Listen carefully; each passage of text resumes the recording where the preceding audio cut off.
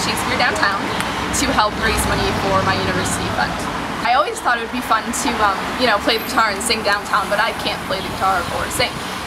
But I'm good at Shakespeare, so I just decided it would be fun to do and maybe get a few friends to come help me. I've been in community theater since I was 10. I've done a lot of plays, so I'm prepared for this.